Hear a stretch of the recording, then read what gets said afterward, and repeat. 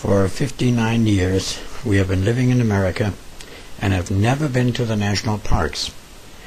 And so we decided to book a trip with our favorite company, Cosmos. The tour is called the National Parks and Canyons, and on this map you can see that we started out in Denver and ended up in Vegas. We had 11 overnights in excellent hotels. The numbers on the map indicated where we stayed and for how many nights. And you can see that we traveled through Colorado and South Dakota and Wyoming, and then briefly through Idaho, then Utah, then Arizona, and ended up in Nevada. In the evening of the arrival date, we met our tour director, Chris, and his home is in New Mexico, and we liked him right from the get-go. The bus, or to pay the vehicle the proper respect, I think we should call it our coach, was a Setra, which was built by Mercedes.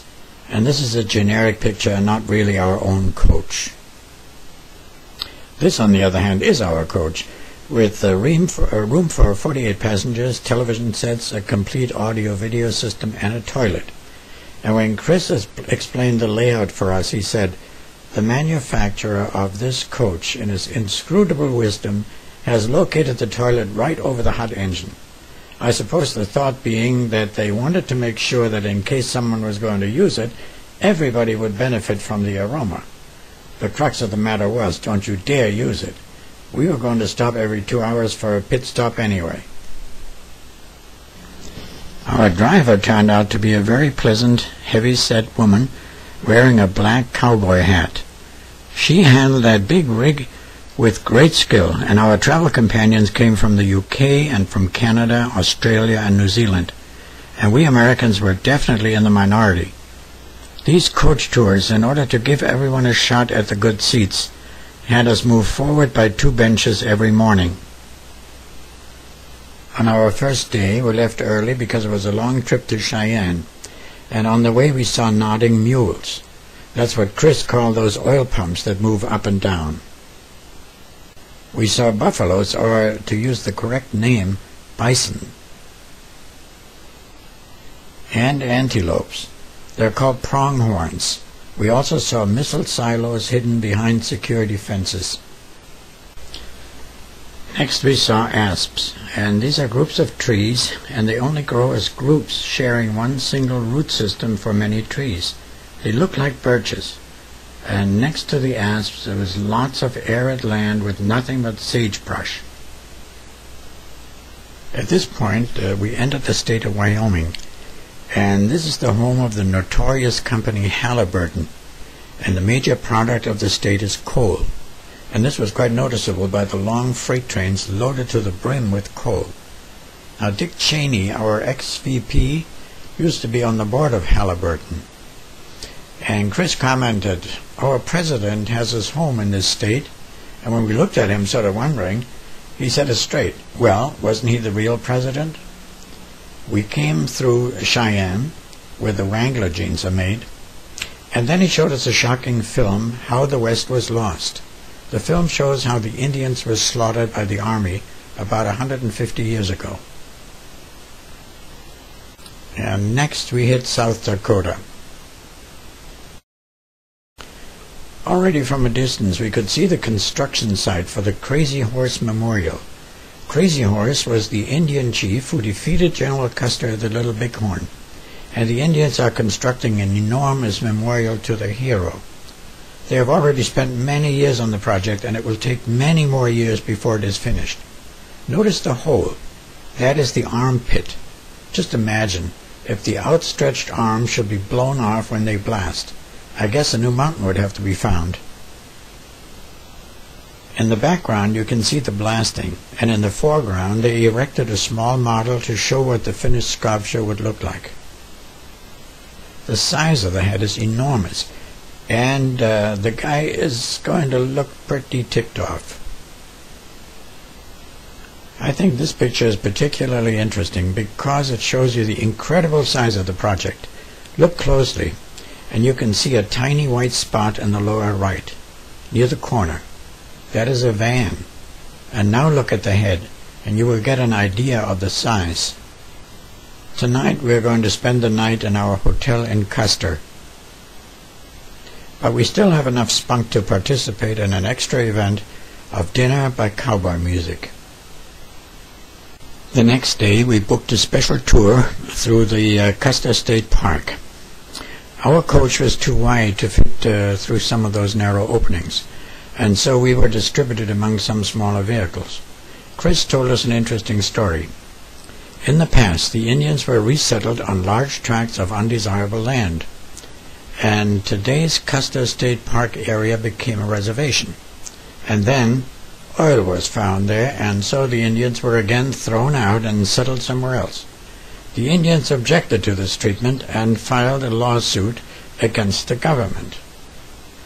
The lawsuit has still not been settled. The government offered them the ridiculous amount of $1 million as compensation, and the natives objected to this measly offer, and they are still waiting to this day. This sign directs us to an interesting view, and this is the view. It's called the Needle's Eye Formation. Now you can see why our coach would have had a problem, because with our minibuses we were able to navigate this tunnel. This is the other end of the tunnel where we reassembled our groups. This year, this beautiful state park has suffered a great deal. Fires and tree diseases decimated the forest. And during the winter months, prison inmates collect the dead wood and burn it. In this park, bison are running free, but at the end of the season, before winter sets in, the herds have to be thinned out because there's not enough feed for all of them, what with the newborns and all. The roundup in October is an annual event. I'm sure you all want to know what happens to the selected ones. Well, I got bad news for you, unless you like buffalo burgers. These cute little guys are prairie dogs. They live in holes in the ground, and these homes are connected by tunnels and form a neat little settlement. Every once in a while, one of these guys pops up and looks around to make sure everything is okay. They're really fun to watch. Donkeys, or I guess mules, are everywhere. They even come up to the cars. Lots of pronghorns as well. And after this tour, we were dropped off at Mount Rushmore, where we joined the rest of our group. The horrific violation in exceptionally bad taste did start with this monstrosity, but what the Indians are doing now, probably out of spite, beats all records. We were told that the head of Crazy Horse is so big that all 4 heads on Mount Rushmore would fit into it. Well, I guess this is America, and taste is not our strong point. The heads of Mount Rushmore represent Washington, Lincoln, Jefferson, and Teddy Roosevelt. You may want to put your playback on pause to give you time to read this plaque. It does sound like a cry for help, doesn't it? It states facts that should give us food for thought. And I'll let this stay here for a while, so if you don't put it on pause, to give you a little more time.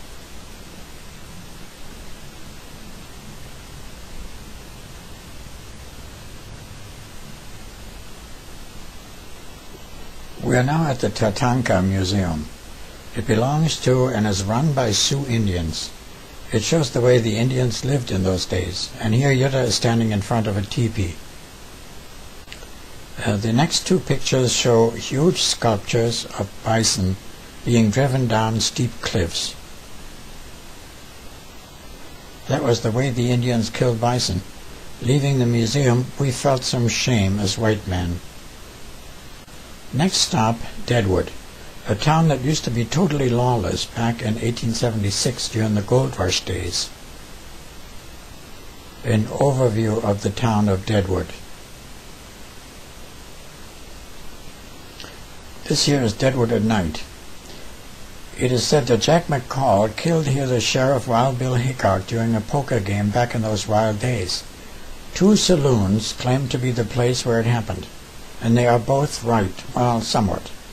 The one place can stake its claim by GPS coordinates, and the other one by some authentic memorabilia of the saloon at the time. This sign, dated June 1876, points out how the town has grown during the last month and a half, and I'll let it run a little longer so you can read it.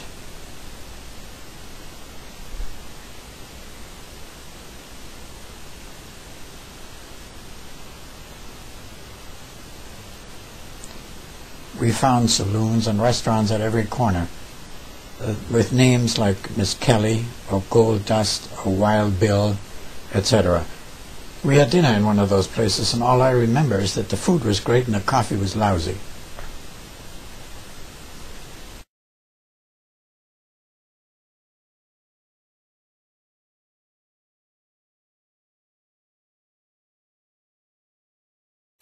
The doorknob on one of those bars is a revolver.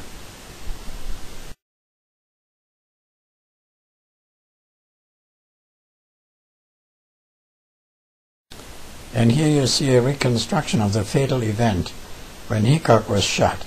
Strange though, I seem to see a TV hanging from a post.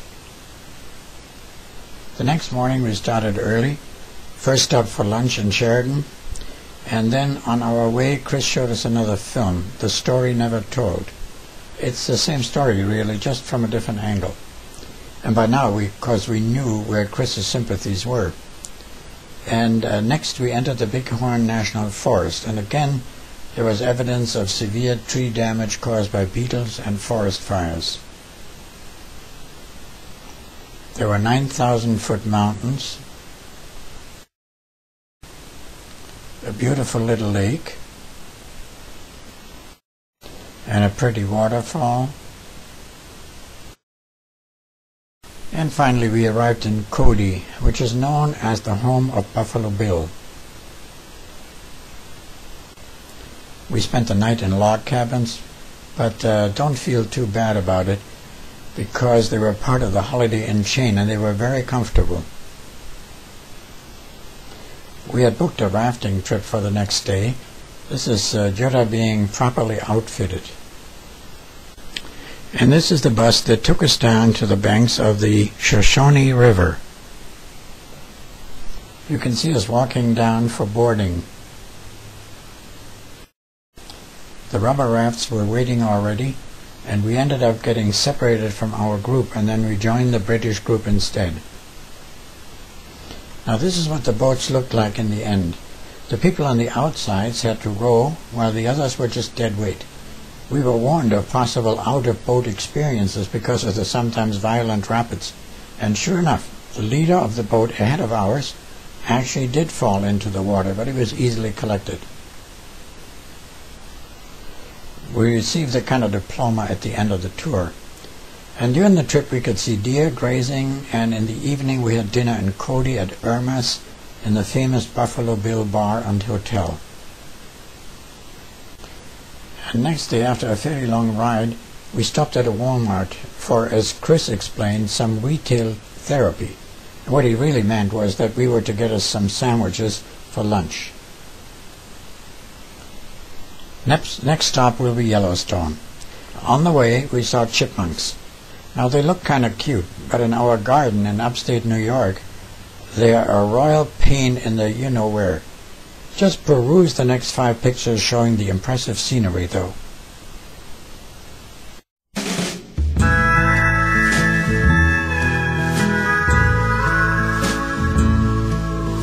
I can't understand a word you're saying.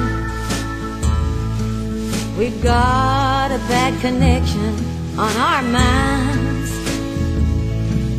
Communication's one thing we never seem to find. Oh Lord, I'm sorry, but there's trouble on the... And just as we are about to enter the actual park, we see this grizzly bear popping up right next to us. He's not to be disturbed, but he lumbers alongside our bus. We also saw an elk right next to the road. At the entrance to the park, you can see our bus parked near the big lodge and hotel.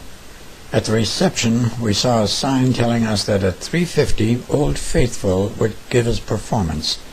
And of course, you know Old Faithful is the geyser that erupts at regular intervals. Old Faithful is known to be on time. To your left, you can see Chris talking to one of our passengers. And as we were walking around inside the lodge, we could hear German spoken. Sure enough, a bunch of Germans, all dressed in leather, were telling us that they had rented Harleys and were touring the parks. Should any of you guys have similar ambitions, you can make arrangements by calling this number. Being an old biker, I was intrigued by this rather modern-looking one. It looked so very different from the other Harleys. And when it was time for the geyser eruption, we joined other people who were sitting on benches. Well, and then, right on the button, it started. First, just a little smoke, then more and more intense until it became an impressive column, and then the process was reversed until it was just a little smolder.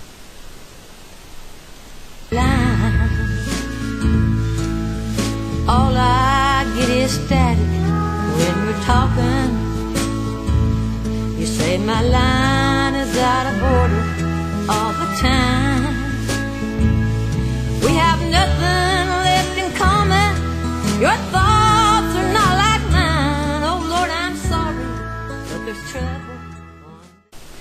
And now we did our own exploring around the geyser field, because besides Old Faithful, there are many smaller geysers as well. Occasionally we came across warnings not to get too close to those holes. Apparently a small child once fell into one of these holes and perished. There's trouble on the line from your heart to mine. Oh Lord, I'm sorry, but we're not getting through.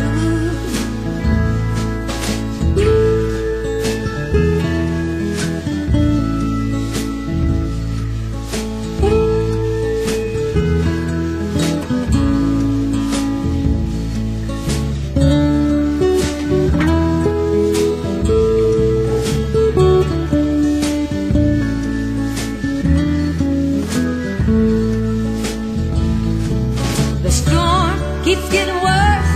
Lord, we might as well quit trying. Oh Lord, I'm sorry, but there's trouble on the line. Here you see me taking a break, and observe the wooden walkway behind me. It leads all the way around the entire facility. Here's another view of the lake.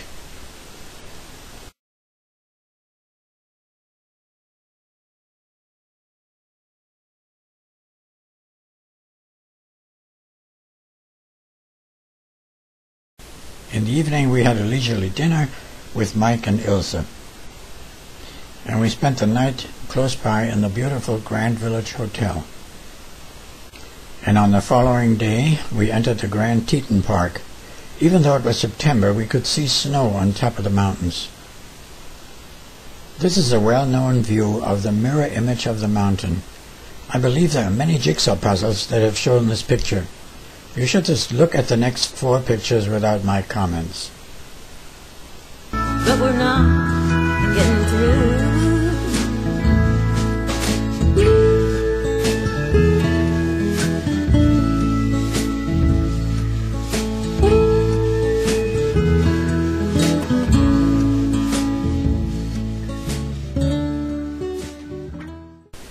Later on, we pulled into Jackson, which is a nice little town right in the valley, surrounded by mountains.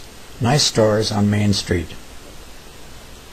Our cute little hotel is right in the middle of downtown. And this is a very photogenic stuffed bison. This is kind of an unusual gate leading into the town park. It's actually made up of elk antlers that were collected by Boy Scouts. Towards the evening, we had decided to participate in the Chuck Wagon Cookout and Show. You can see us sitting among 2 other groups that will join us. We are receiving instructions on what to expect. We can see the covered wagons in the parking lot. The first batch has already left. And now it's our turn. The rubber wheels are a concession to the 21st century. A cowboy is riding ahead to make sure that we're not attacked. And it's gotten to be quite a long column. Now watch out. Here come the Indians, wearing war paint. A lot of hollering. This looks mighty dangerous. I observe that these Indians don't seem to have the right skin color. Well, I guess they must be albinos. We were lucky this time and were able to get away, unharmed, and then we arrive at our destination. It turned out to be a heated shed. Tables are set, and in front is a stage with musicians playing Western music. In back is a chuck wagon with a field kitchen. We're being served a tasty meal, and then comes the show. People are picked out of the audience and publicly humiliated. At such times I realize that even after 59 years, we're still not totally free of our European upbringing. These people, be they Australian or whatever, are much more relaxed. Fortunately, we didn't have to participate. And when we got to the wagons for the return trip, Yuta was missing, and when I told Chris, he grinned and said, "You lucky dog."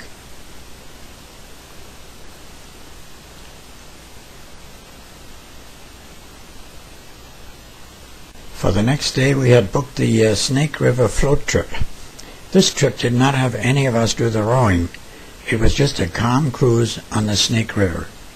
We saw a mama duck with quite a few little ducklings following her, and were told that ducks provided babysitting service for other mothers, and then they took turns. We admired the mountains on both sides and saw a large, beautiful house on shore, and were told that the actor Harrison Ford lived there. We also noticed a large dam and found out that it is controlled when the water level gets too low in order to release water for the potato farmers in nearby Idaho. We also heard that Harrison Ford can sometimes be seen walking along on the dam.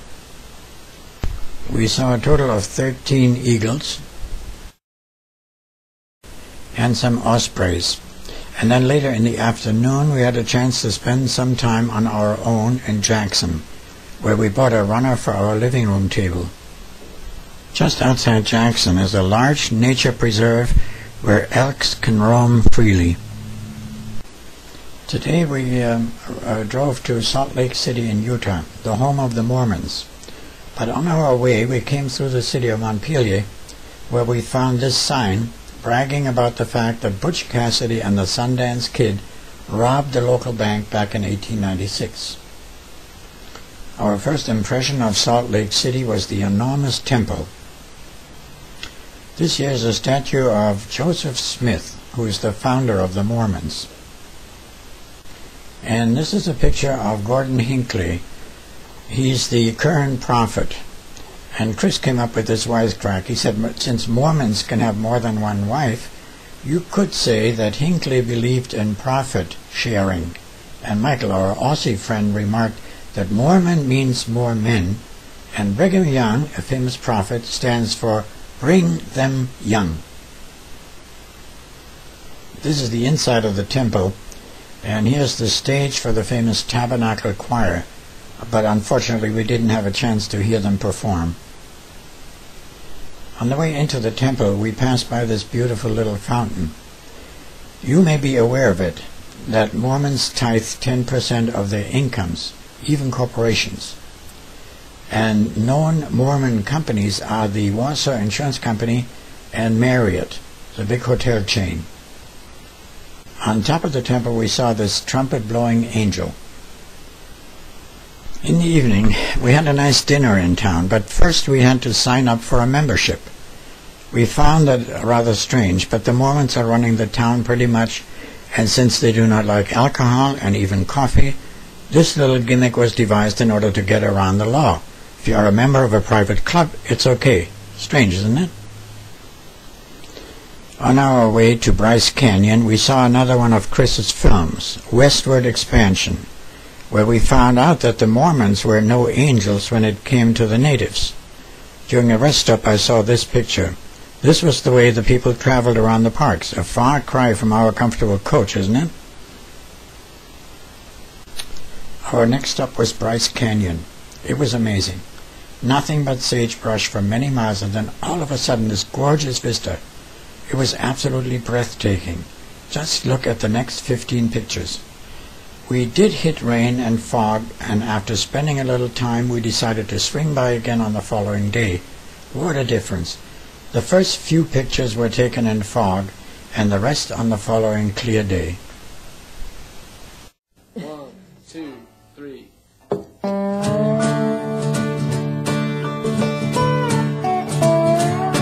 What if this old house could talk? What a story it would tell.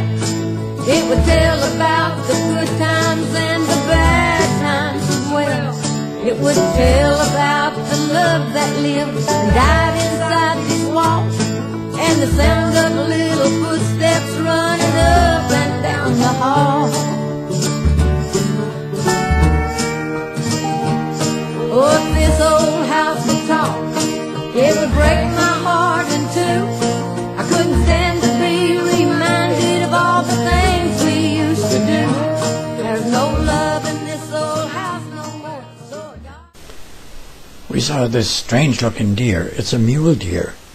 Now you might think that it's a breed of a mule and a deer, but of course that's nonsense. It's just a strange kind of deer, and the ears make it look like a mule. Next we came to the Zion National Park. a story it would tell. Oh, if this old house could talk, I know what it would say. I'm as lonesome as you are, and I feel more empty every day. I even miss the babies you built me up to feel this way. Why, if this old house could talk, Lord, I know what it would say.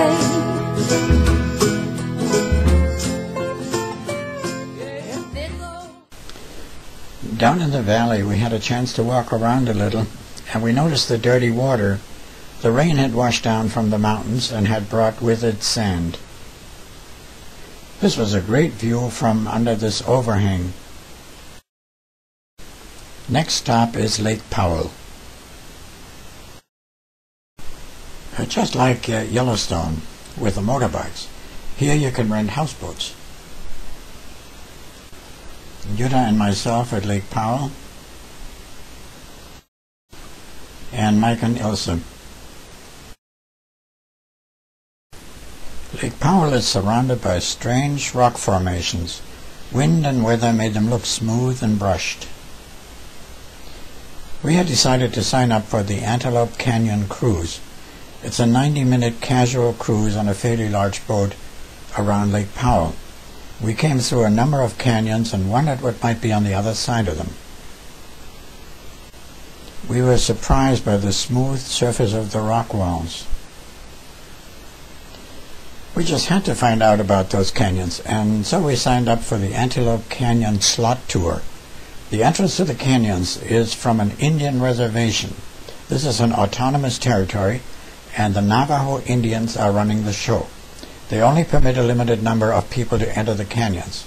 It used to be more open, but of course someone had to smear graffiti on the walls, and also some years ago 11 people drowned when water from Lake Powell streamed into the canyon.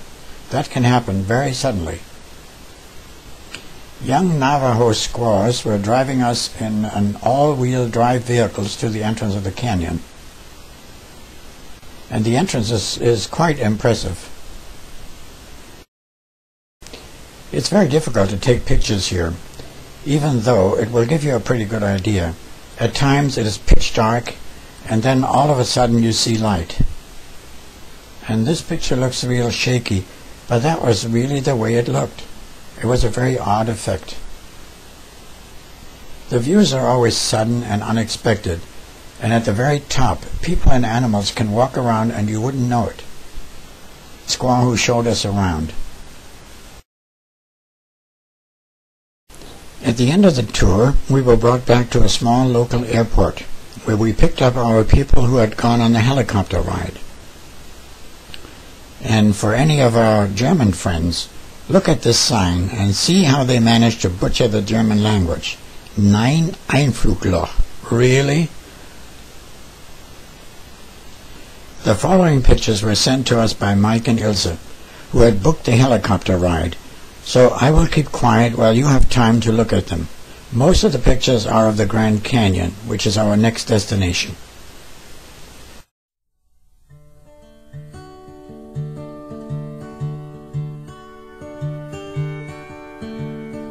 Woman, you don't know me, but you can bet that I know you. Everybody in this whole darn town knows you too. I brought along our little babies, 'cause I wanted them to see the woman that's burning down our family tree. No, I didn't come to fight. He was a better man than mine, but I wouldn't dirty my hands on trash like you know. Bring out the baby's daddy, that's who they've come to see.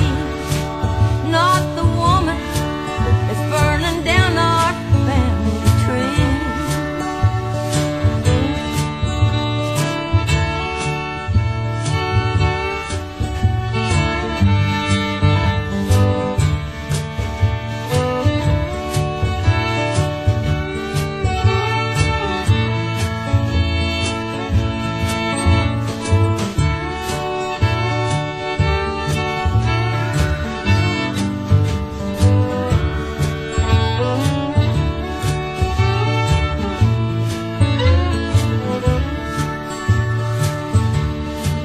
Their daddy once was a good man, until he ran into trash like you. Now take a look at the baby's face and tell me who loves who. I brought along his old dog Charlie, and the bill that's overdue. The job you're working, Lord, we need money too. No, I didn't come to fight. He was a better man than mine, but I wouldn't dirty my hands on trash like you know. Bring out the baby's daddy, that's who they come to see. Not the woman that's burning down our family tree. No, not the woman that's burning down our family tree.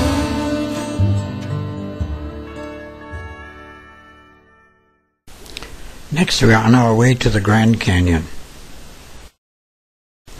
This is the famous observation tower. The view from here is one of the very best. The tower was built in 1932 and was designed by Mary Coulter. She was a well-known architect who was determined that the tower would be designed in such a way that it did not detract from the beauty of the area, and she certainly succeeded. This is a descriptive plaque. Unfortunately, you may have trouble reading it. This is another structure that she managed to integrate into the surroundings. This is another view of the same structure.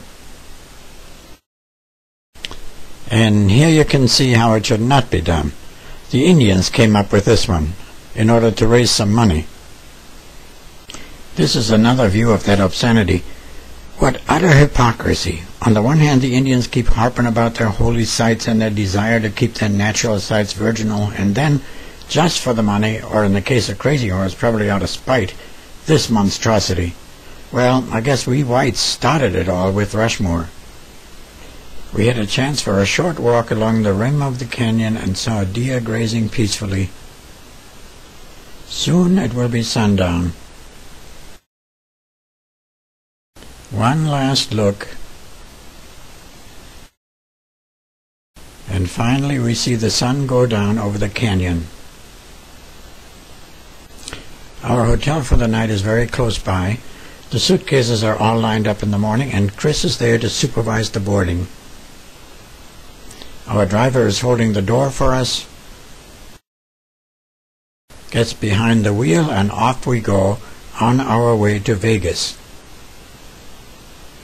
Looking back on the trip, it could not have been nicer. Even the weather played along. So far, so good. Now comes the bad part. On the way into town, that is Vegas, we had to get out at the airport. We did not want to visit Vegas again, since we had been there on previous visits, and we did not want to stay over, so we got off. The wait for our flight to JFK was, believe it or not, 8 hours, with another 2-hour layover at JFK until we finally arrived in Albany. Monica and Peter picked us up, and finally, after I don't know how many hours, we were home. Our bed is waiting. What a wonderful adventure it was, and I wish every one of you would have a chance to experience it.